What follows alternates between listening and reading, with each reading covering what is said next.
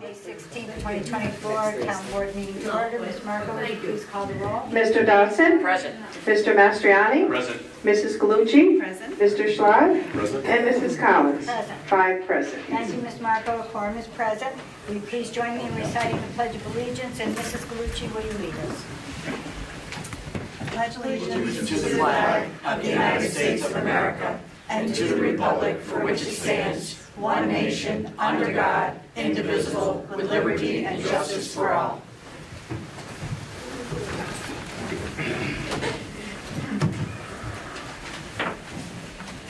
For anyone who has not attended a town board meeting and wishes to speak under privilege of the floor, I ask that you sign the sign-in sheet that's located, excuse me, allergies, by the door. If you do not sign the sheet, you will not be able to speak. And I will ask Ms. Marco to not pick it up until after the presentation tonight.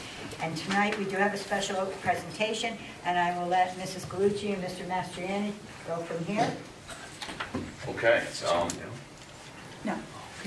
If we can get in front here.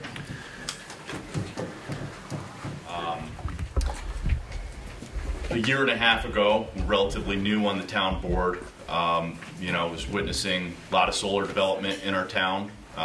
One project in particular that's gotten a lot of attention on the top of Yantapuchaberg Mountain was creating a lot of distress. And through that process, got to meet a few people, a bunch of people here, particularly Patty Madalitz and Kim Scannell. And I want to honor them tonight. I also want to honor all the members of the Energy Committee that we formed to take on the task of writing new solar code.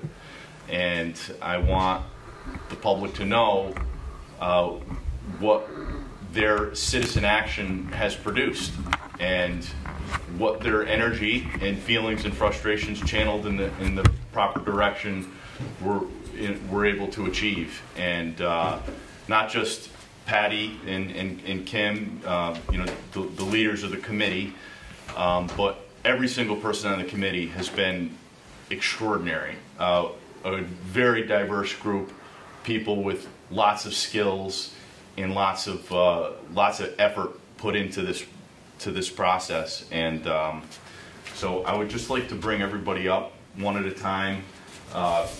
You can hand me these, and like to just kind of remark about the work that everybody did. I'll start with Patty.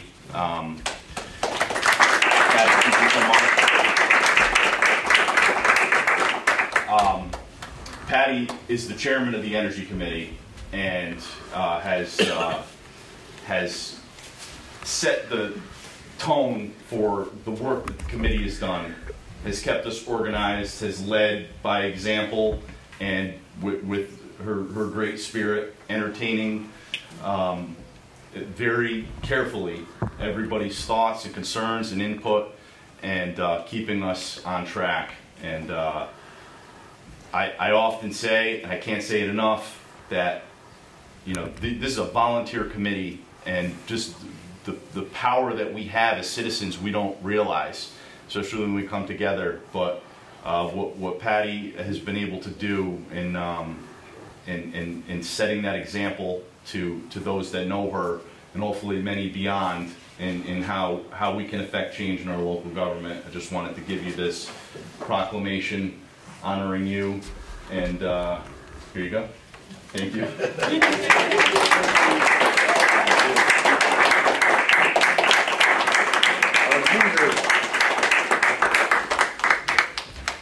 Also, Kimberly Ricker. Kim, come on up. Kim is our MVP. Kim is extraordinary. She's committed tremendously to very hard tasks, and she gives it her all. She incorporates everybody into the process, and she's been able to see through many late nights the proper language and way to put things that I think has produced a tremendous code that I hope that other municipalities throughout New York State take as a backbone. And Kim, I can't say enough. You're extraordinary. Thank you. Thank you so much.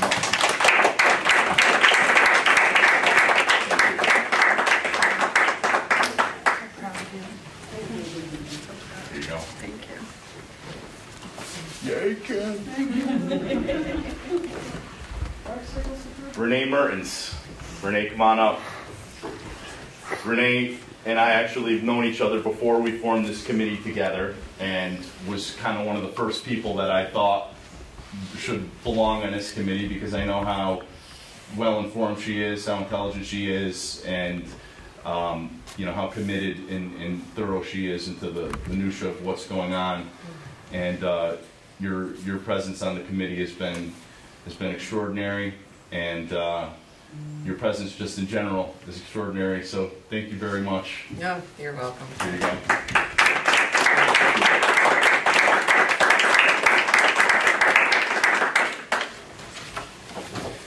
Dave Bills. Dave, come on up. A lot of people know Dave. Dave is old guy. well, you know, Dave is a great example of a citizen involved in the community, not afraid to step into issues, knows what's going on, has a lot of experience. That's a nice way of saying it. But your contribution to this code process and to the committee has been extraordinary. Your commitment to the process, your insight is we've leaned on tremendously. So thank you very much, Dave. Thank you.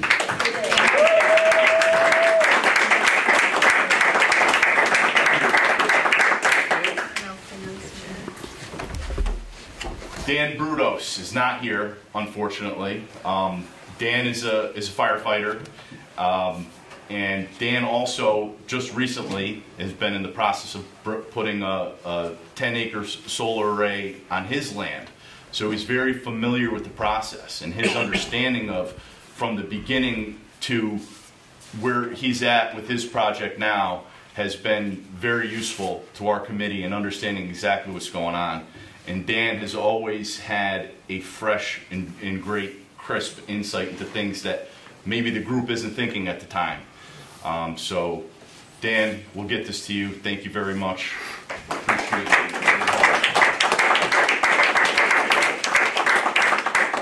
JD Claremont. JD is the other firefighter on our committee.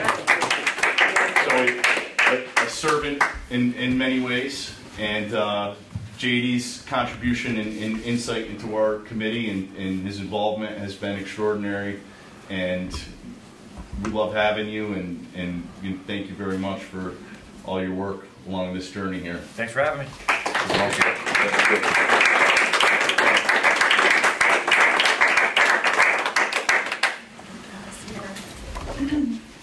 Calvin Rugg. Cal lives across the street, so he may have just gone across the street. He had soccer? Okay. Cal has been, I keep using this word extraordinary, but if that's what you take away from this committee and this solar code that this committee helped create, then you know it's extraordinary. Cal has been above and beyond in everything that is going on. Has been taking on great projects, has been taking the load of a lot of things. He's an architect. He has a comprehensive vision and understanding. He processes a lot of information, and you know, we love him. And thank you, Cal. Also, Bruce Bonnequist. Bruce is not here tonight. Many people know Bruce. Bruce is extraordinary too. I keep using that word. Bruce is on the Zoning Board of Appeals. He's on the Conservation Advisory Committee. He is a servant, just like so many other people on this committee that have stepped up and gotten involved in this process. You know, Bruce sets that example in his life, and he's always contributing and has so much insight and so much experience to offer, and has been a tremendous asset in the process of hammering out this solar code. So, Bruce Bonnequist, thank you very much.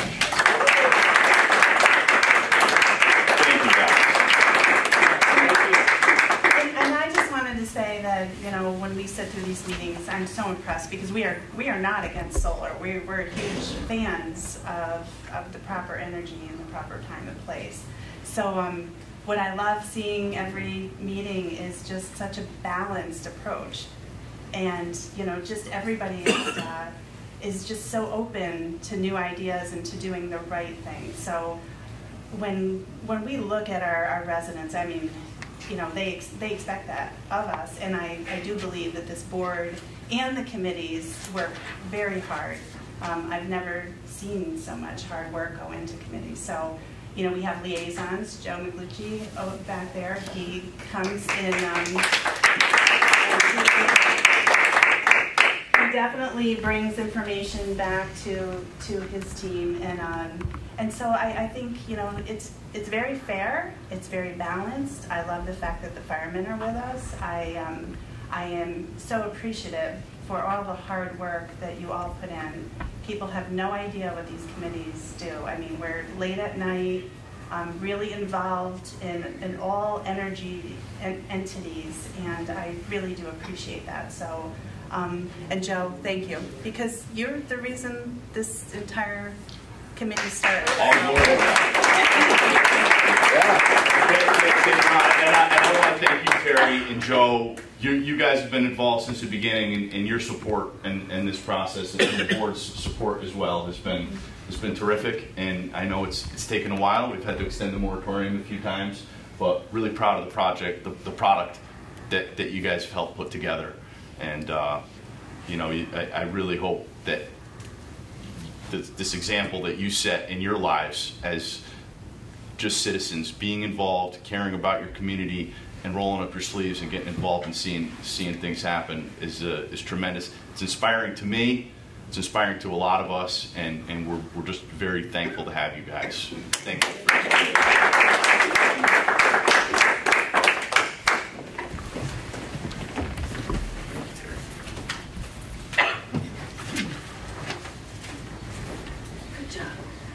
We'll now move on to privilege of the floor. Ms. Marco, is there anyone who wishes to speak? I'll remind everybody that if you'll give me a glance once in a while, at 3.5 minutes I'll raise my hand, and then at 4 minutes I'll just lightly tap the gavel so that you know your time is up. Dave Bills.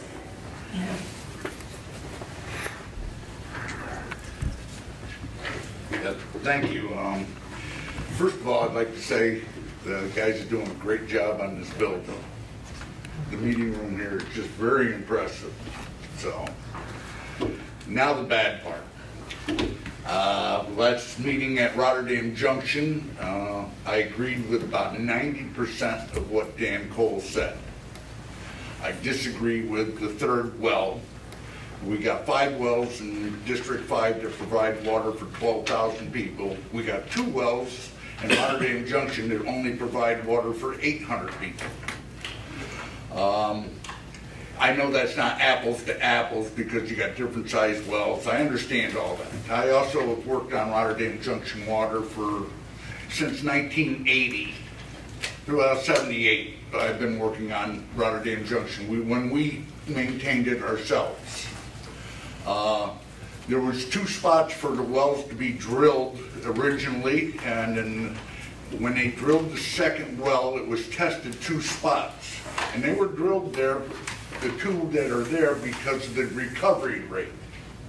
The recovery rate there is tremendous. That's why SI just drilled a 14-inch main there for their firefighting at the plant. They have other wells further down towards SI, real close, and they don't have a recovery rate that the ones do right next to the firehouse there. Our biggest expense in Rotterdam Junction is maintenance. And as Rotterdam Board is the director and managers of our water district, that is our highest cost. Now, if you put another well in a different location, you just multiplied our maintenance cost. Because now you got that guy stopping at 2 places every day. I just don't, I don't see the rationality to it. The rest of it's very good. People don't understand what the cost of water is. If you've lived on a well like I had for almost 15 years, turning on that faucet and have water come out is worth thousands of dollars. I just disagree with that part of the thing. Okay. Thank you. Thank you. Jim Schaefer?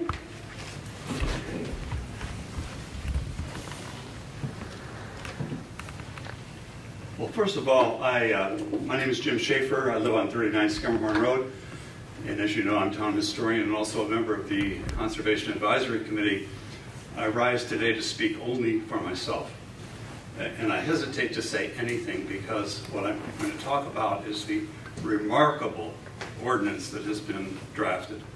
And I'm so impressed with it and so proud of all the people that worked on it, know them all, and it's fantastic. Overall, a fantastic piece of work. I do have 4 minor suggestions. Well, not all that minor, but one is pretty significant to me.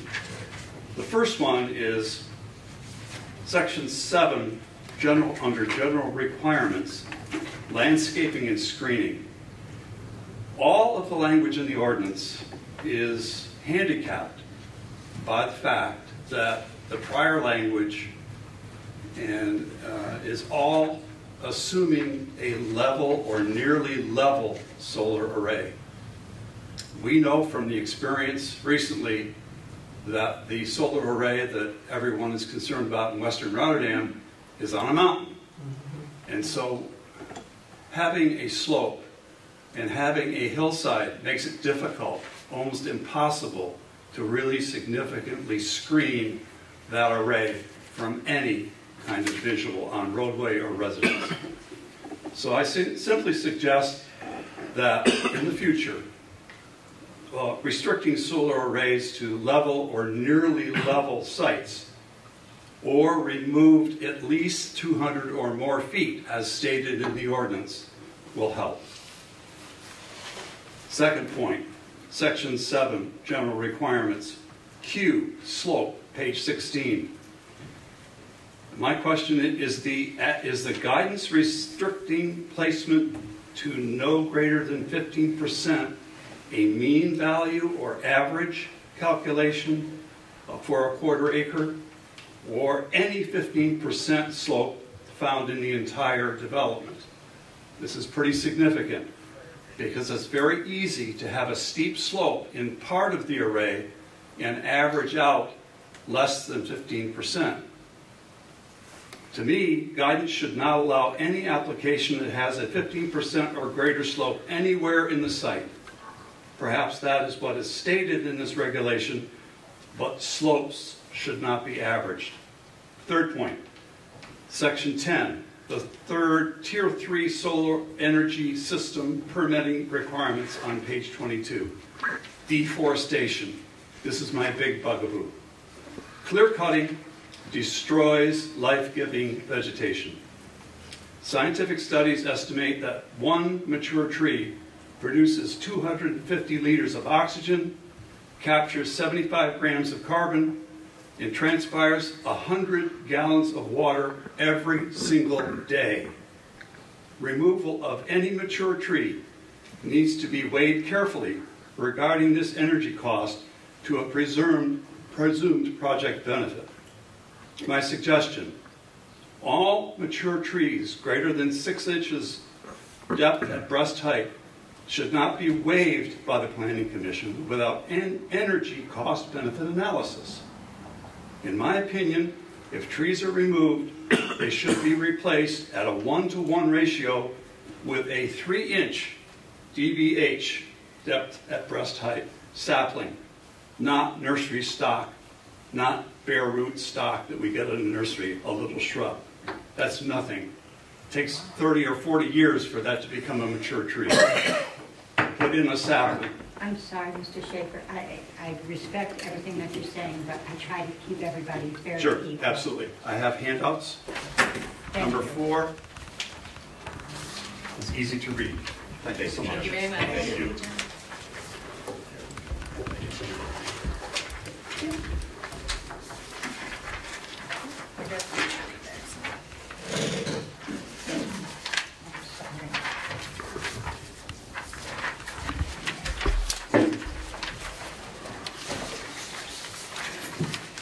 Mark goes in and out. Brenda DeRozier?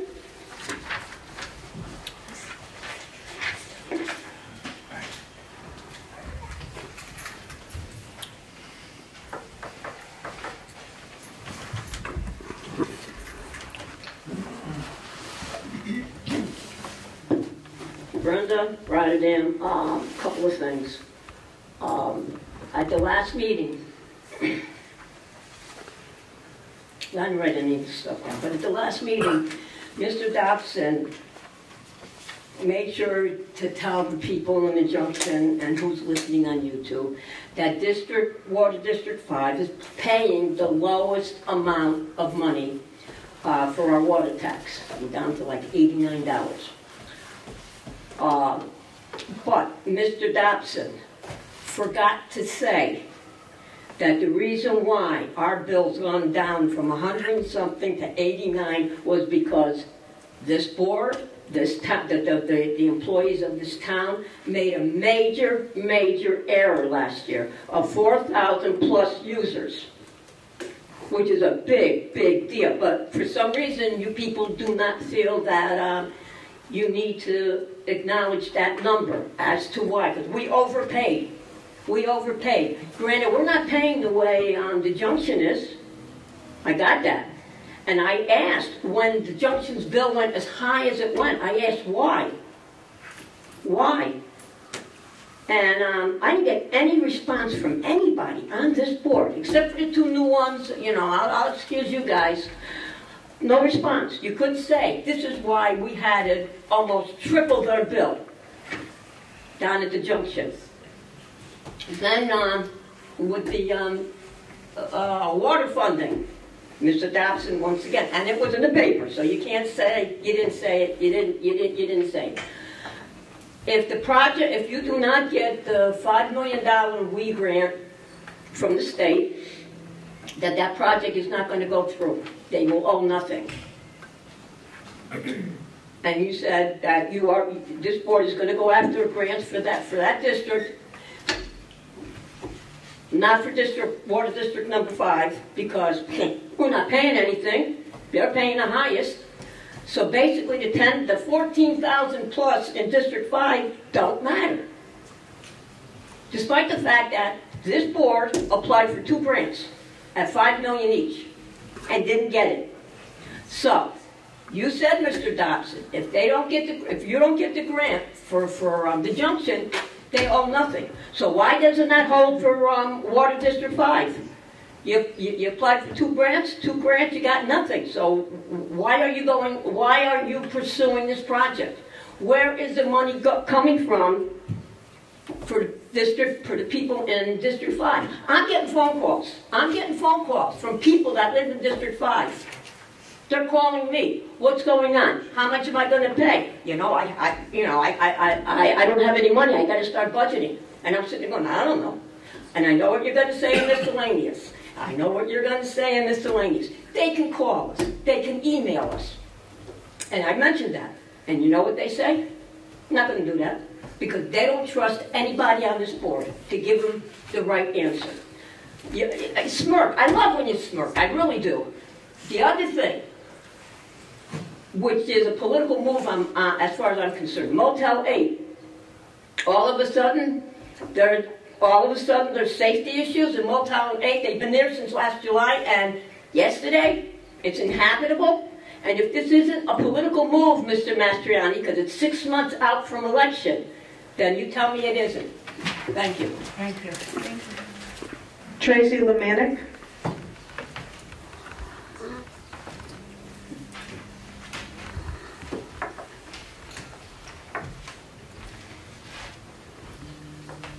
I'm Tracy Lamanek. I live at 813 Crawford Road, and I own most of the land that adjoins the proposed solar farm. First of all, I want to commend the committee for doing a monumental job here. It looks like if I were a solar farm developer, I wouldn't want to come to Rotterdam.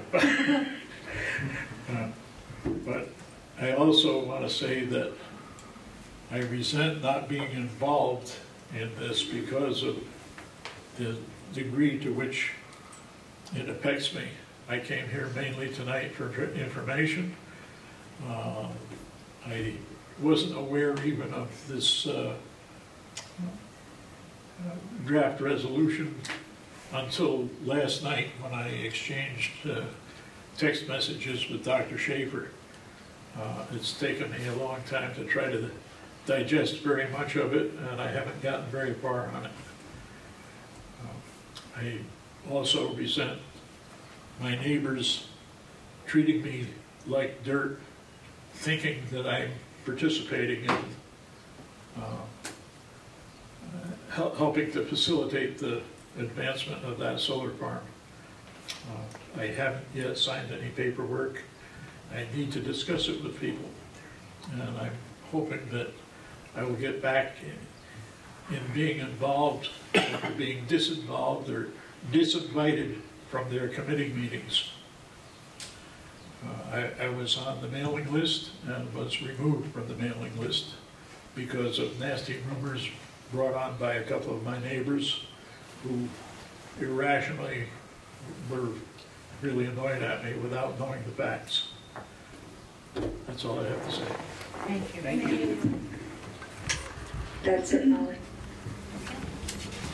All right, since no one else signed up, I'm closing the privilege of the floor, and we'll move on to resolutions. First resolution is Resolution 215 of the year 2024. The clerk will read. To recognize the introduction of introductory local law blank of 2024 to amend chapters 270 zoning of the town code to repeal the existing solar energy facilities law and related site plan fees, and for the adoption of an updated solar energy facilities law, declare lead agency and referring same to the Planning Commission for report and recommendation. Okay. Is there any discussion? Do I have a motion? I'll make the motion. Motion by Mr. Mastriani. Do I have a second? I'll second the motion. Second by Mrs. Galucci. On the question, clerk will call the roll. Mr. Dawson? Yes. Mr. Mastriani? Yes. Mrs. Galucci? Yes. Mr. Schwab? Yes. Mrs. Collins? Yes. 5 yes. Resolution passes. Our next resolution is Resolution 216 of the year 2024. The clerk will read. To call for a public hearing on the proposed introductory local law blank of 2024 to amend Chapter 270 zoning of the town code to repeal the existing solar energy facilities law, Local 1 of the year 2017, and related site plan fees, Chapter 270-137.1, A1, and for the adoption of an updated solar energy facility law. Okay, is there any discussion? Do I have a motion? I'll make the motion. Motion by Mr. Mastriani. Do I have a second? I'll second the motion. Second by Mrs. Galucci. On the question, clerk will call the roll. Mr. Dawson? Yes. Mr. Mastriani? Yes. Mrs. Galucci? Yes. Mr. Schwab? Yes. And Mrs. Collins? Yes. 5 yes. Resolution passes. Our next resolution is Resolution 217 of the year 2024. The clerk will read. A resolution in connection with the Town of Rotterdam, Rotterdam Junction Water Districts 3 and 4 Water System Improvements Project determination of non-significance pursuant to the State Environmental Quality Review Act, SEQR, Regulations 6 NYCRR, Part 617. Is there any discussion?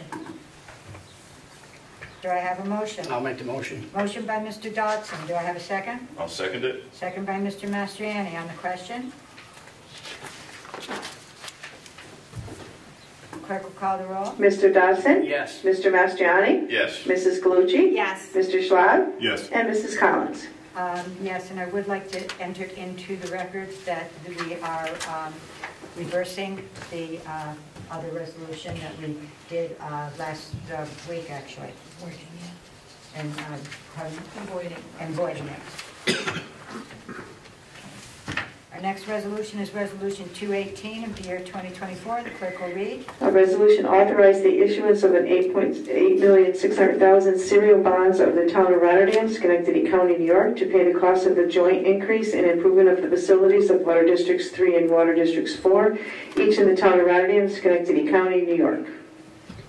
Okay, I'm sorry. Okay, any discussion? You can discuss it this time. Do I have a motion? I'll make the motion. Motion by Mr. Dodson. Do I have a second? I'll second it. Second by Mr. Mastriani. On the question, Clerk will call the roll. Mr. Dawson? Yes. Mr. Mastriani? Yes. Mrs. Galucci? Yes. Mr. Schwab? Yes. And Mrs. Collins? Yes. 5 yes. Okay, this Yes. time, go ahead. Yes, again, we need to just void the previous resolution that was approved at the Rotterdam Junction meeting, and this resolution would be the correct one for the record. Next resolution is 219 of the year 2024. The clerk will read. To authorize an agreement with New York Class Investment Program. Is there any discussion? Do I have a motion? I'll make the motion. Motion by Mr. Dodson. Do I have a second? I'll second it. I heard, Ron first. yeah, I heard Mr. Schlag first. Okay. On the question? Who seconded? I'm sorry. Ron. Okay, thank you. I'm sorry. On the question? Clerk will call the roll. Mr. Dodson? Yes. Mr. Mastriani? Yes. Mrs. Galucci? Yes. Mr. Schwab? Yes. And Mrs. Collins? Yes. 5 yes. Resolution passes. Sorry, I got to bed really late last night. You're doing well. Yeah, considering. All right. And that concludes our resolutions for this evening. We'll now move to liaison reports. Do any of the board members have anything they wish to say under liaisons? Okay. Do any of the board members have anything they wish to say under miscellaneous? Okay. Well, that concludes our business for tonight. Do I have a motion to adjourn? I'll make the motion. Okay, motion by Mr. Dodson. Do I have a second? I'll second the motion. Second by Mrs. Galucci. All in favor? Aye. The meeting is adjourned. Thank you for coming. Thank you.